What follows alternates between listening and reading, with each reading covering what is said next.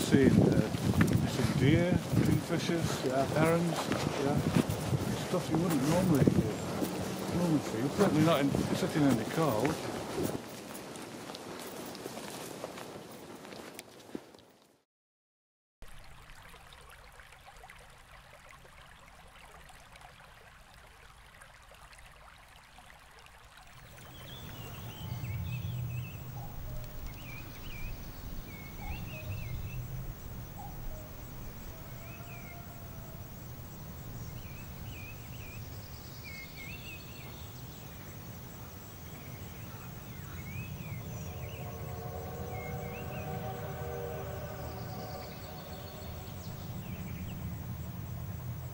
That rail, from this rail, there, is the original old railway that ran into Apedale and brought the coal out. It's absolutely amazing that it survived. When you compare it with the narrow gauge heritage railway that we've got here, it's a completely different thing altogether. It's brilliant.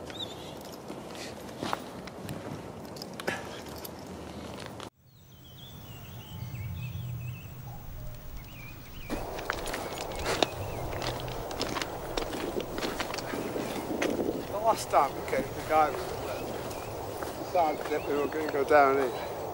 Climb up the side up there. Believe you me, it's better to stick around the edge. It's only rocks that got him up the bank.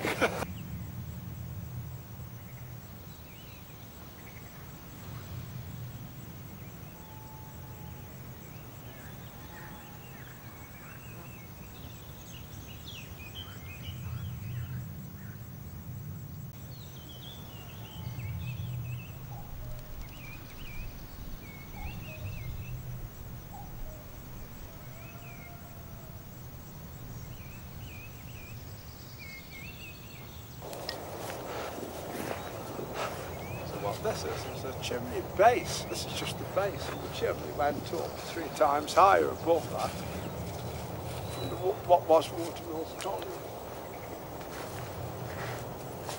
And you've only got to look at all the fancy brickwork and the plaques. I'll try and remember what the plaques were in a minute.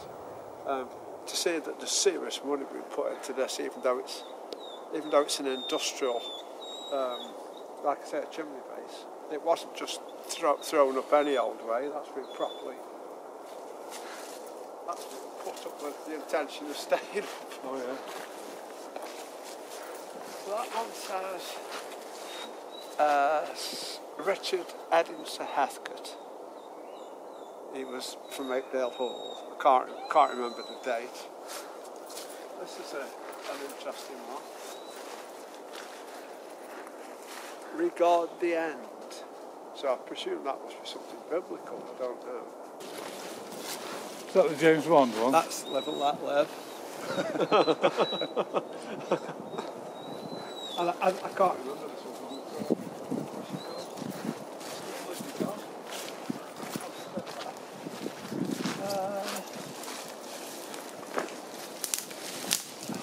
I can't remember that.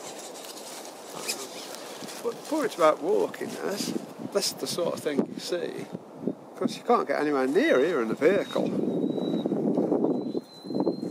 And the only reason I think why that isn't a memorial to miners in North Staffordshire is that very point, that to get here you've got to walk.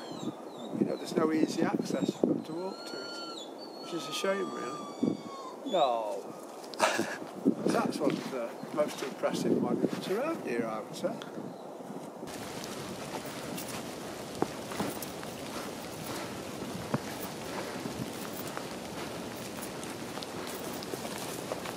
Another guy we walk with, he's not very mobile. Oh, yes, that's a good one.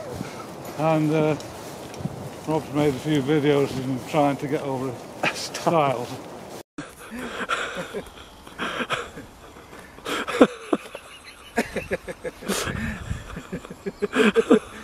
Can't bring the other foot through.